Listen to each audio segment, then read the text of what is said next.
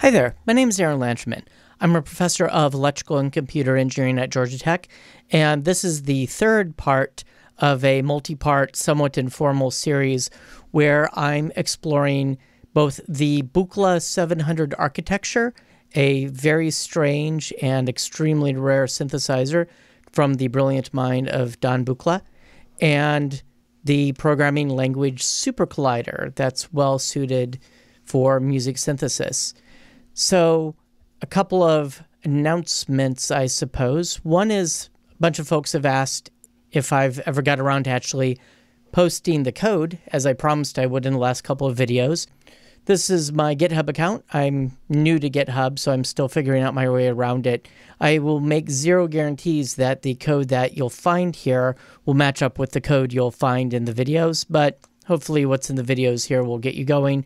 You're welcome to play around with this and do whatever with this you want. I dedicate this to the public domain.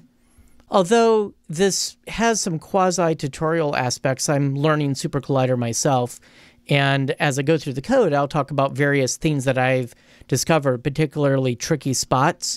This isn't a detailed, well-thought-out set of videos in general, let alone a tutorial.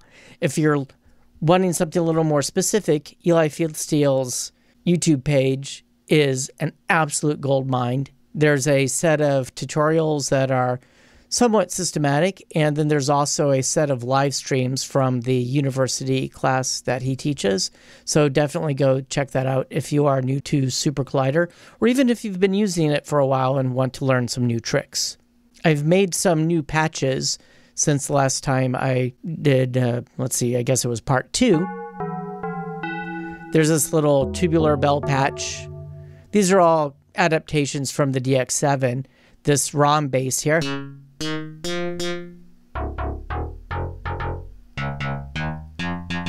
So I have this little set of key pads, I guess. They're not really set up to look like a piano because that was more effort than I would put in, but I can trigger sounds from either here or my MIDI controller, which you can't see. And let's see, that's ROM bass one. I think that's the bass patch used in the Highway to the Danger Zone Kenny Loggins song from, what was that from? I think that's Top Gun. Here's another one. Bass sound. Oh, notice it sounds a little brighter here because these pads default to full velocity. Whereas if I'm using the controller, I can have some velocity sensitivity. I'll talk about this in a little more detail a little bit later. There's this global variable velocity that I wind up setting that you can use in these various envelope bits of code that you can set here. So you can use velocity information. You could also use some pitch information. We'll talk about that in a bit. As I mentioned, this is the third part of a sequence. In the first part, I just sort of gave the general setup. And the second part, I went, I think, through the algorithms in a bit more detail and particularly focused on the synth def that runs on the server side. So Supercollider has a client-server architecture. That doesn't mean these are on different machines, although you could probably set it up that way, I guess. The actual code that generates the audio, that runs on the server software, and that's what's defined in the synth def. And then the rest of the code runs on the client side.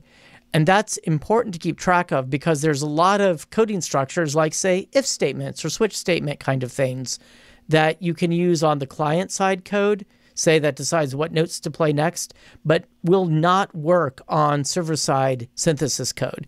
And that can be a very frustrating distinction when you first run across it. Here in the third video, I would like to dig into how we handle MIDI. We'll talk about the parts of the code that actually run this synth definition. And then in part 4, we'll probably look at the GUI. So there's a few things in common here. I can make notes sound both from the GUI and from the keyboard. But I'll try to leave most of the GUI discussion for the next time. all of this stuff here is GUI code. Oh, one other thing is I'm running all of this code here in a block. So this parenthesis here starts a block of code you can execute, and this one parenthesis here ends a block of code. Notice it's the whole file. So instead of using evaluate file, as I think I have in the past when I introduced this, I'm using the cloverleaf or whatever the equivalent key if you're running Windows return to evaluate this region. So that open and close paren defines a block of code in this region. I execute it, and that's what brings this up. The first time you run this code, I have a bug somewhere that I haven't bothered to track down where it comes up with this initial patch, but the first time you run it, that won't actually make it sound. You have to actually go in, select a patch to start the sound. Just that initial thing, no sound comes out. I haven't figured out why. I'll look at that another time probably. So let's go back to the various bits of code that handle MIDI. So this is the end of the code that defines the synth def, or I guess defines the synth. Synth def stands for synth definition. Like if you say ATM machines, you're really saying automatic teller machines. Or if you say BJT transistors, you're saying bipolar junction transistors. Anyway, okay, back on topic. Here we are starting up our MIDI services of various sorts. Way this is structured, the way I set up an array here for all of your MIDI notes, that's probably not the most efficient way to do this, but memory's cheap, and so might as well. The overall structure here I got from Eli Fieldsteel's tutorials about how to handle MIDI, so definitely go check that out. Here I'm defining a function called start note. This is a global variable, start note. So global variables all start with this. Well, they don't all start. There's an exception I'll mention later. They generally start with a tilde, and that's nice because you get the syntax highlighting in Supercollider. And functions are defined by these open and closed parens. So I've mentioned this on a few other occasions, but the various curly brackets you see in Supercollider, those are not generic code blocks like you would find in JavaScript or C or any of the C whatever languages. These open and closed curly brackets very specifically define functions. And functions in Supercollider are what CS people would call first-class objects. You can assign them to variables. So you don't have a separate setup like def, blah, blah, blah, whatever, to define a function like you would in something like Python. So the arguments that this function will take are called velocity and note number. I take these and I assign them in a certain way. I take the velocity, the MIDI velocities will go from 0 to 127. So I divide by 127 to make that 0 to 1. And I set that to this global variable velocity. I call it vel. That way I can use it in various patches. So in this electric piano patch, I can use it for touch sensitivity there, velocity sensitivity. Similarly, I don't know if I have any patches that use this, but I do have the ability to change what things are doing based on the note number. So I don't use it. Do I use that in any of these patches? I don't think so. I did some experiments just to make sure it actually worked. There is a note number here, this tilde NN, that you could use in one of these envelope statements. I guess on the DX series of instruments, the Yamaha instruments, this is called keyboard scaling, I think. And fasten your seatbelts, because this is one of the weirdest, trickiest parts of the code. There's probably a clearer, better way to do this, but this is what I came up with. I didn't want to have a whole bunch of different fields in here for all of the various envelope types. The Buchla 700 and pretty much all the Buchla instruments have envelope looping capabilities. I think he called them things like function generators. That would be a very Don Buchla thing to do.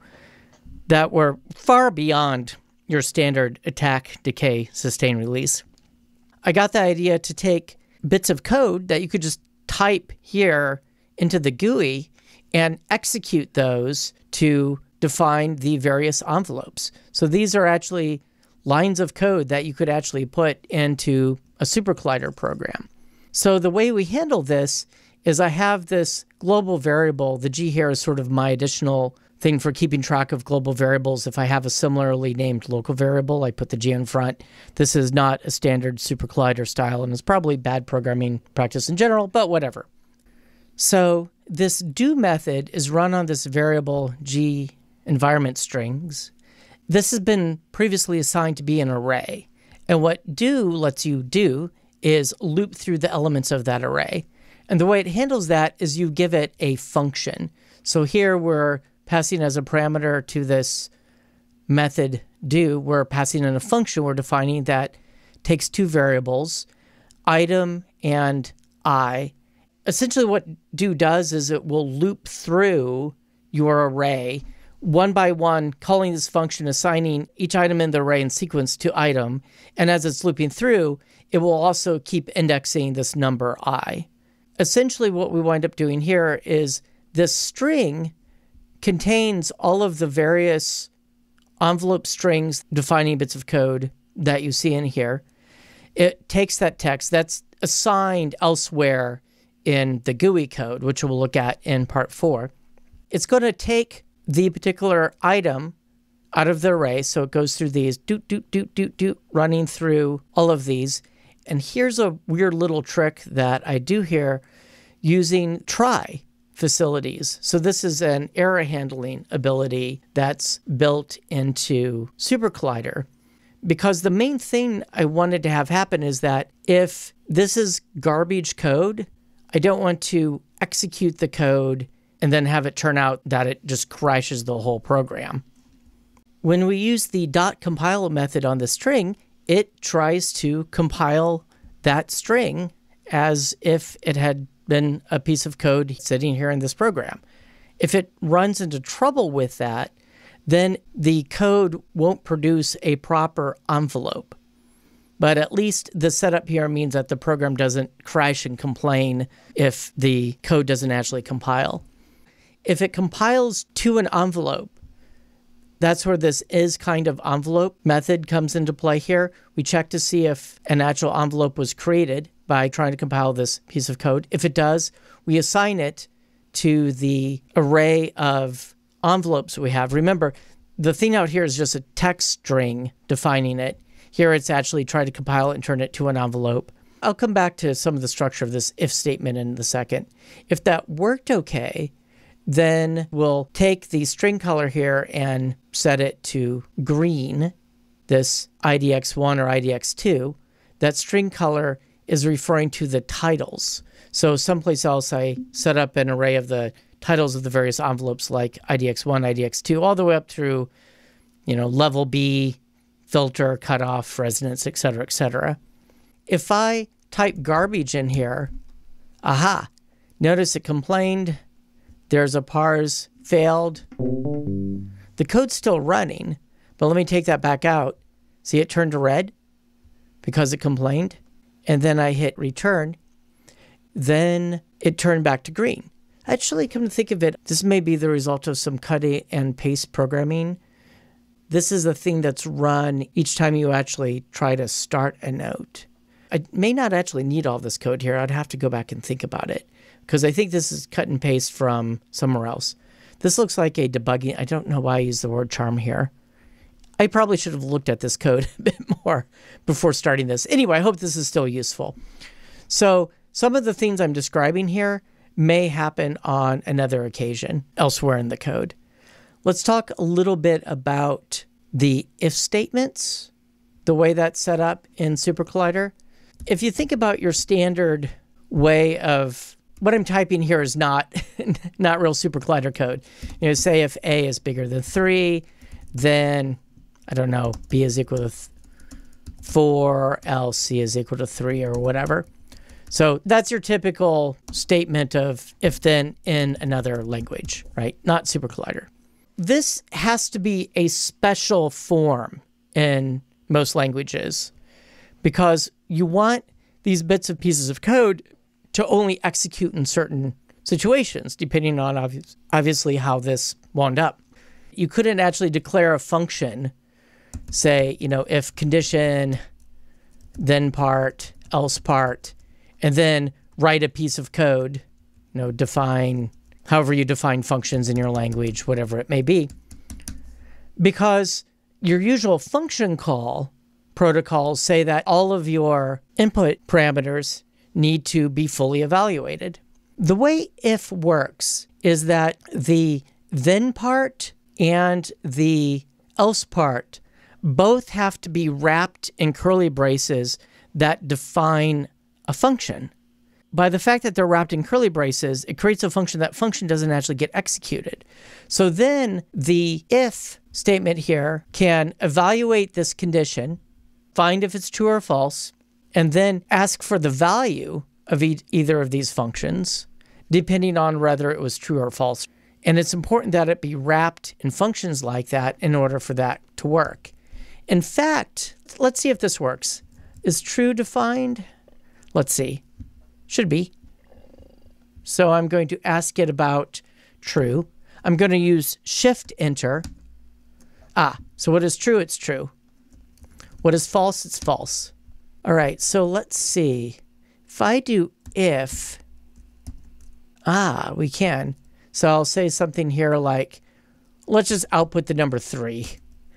That's going to be the result of this function. Otherwise, it's going to be 5. So true is true. So if we evaluate that, we'll get 3.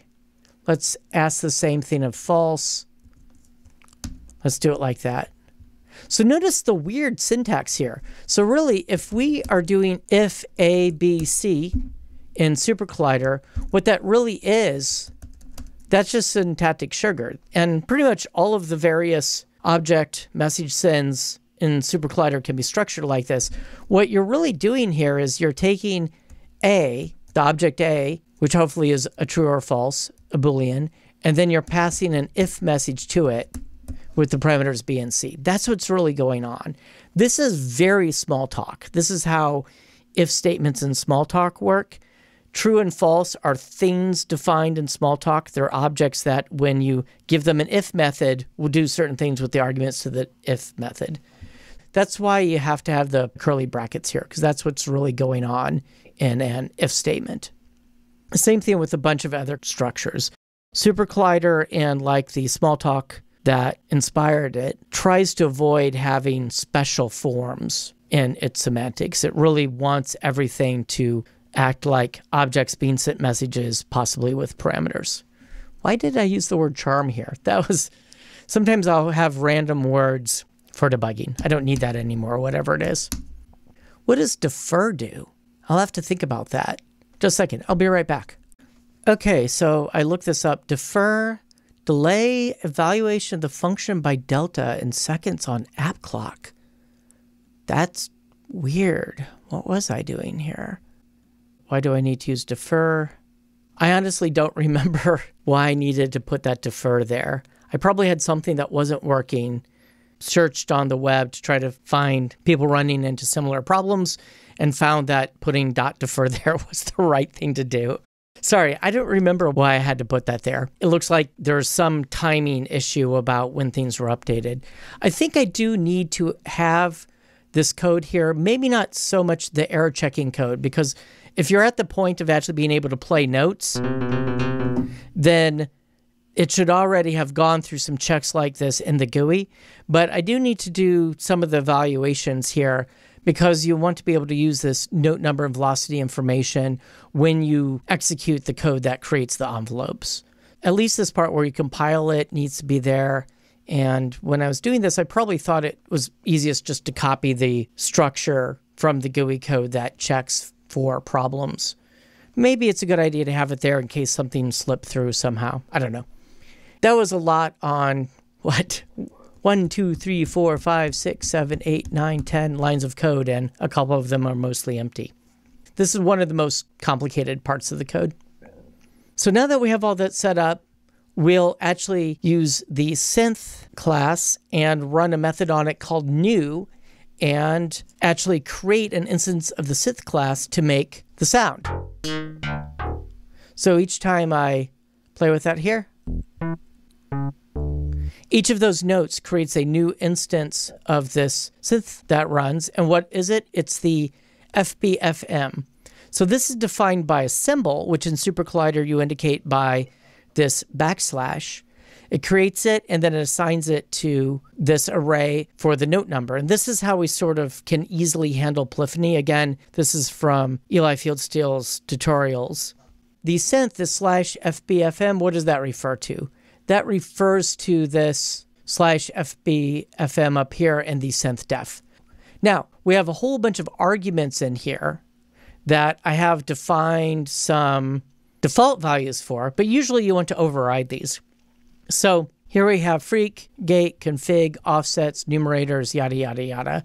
So if we go down and look at where we actually run a particular instance, the structure for that is you take the variable name, but you turn it into a symbol. So the variable name in the argument, you need to put a slash in front of it to turn it into a symbol, and then you give it whatever you want to assign. So instead of saying blah, blah, blah equals in here, you'll see symbol, some value, symbol value, symbol value, symbol value.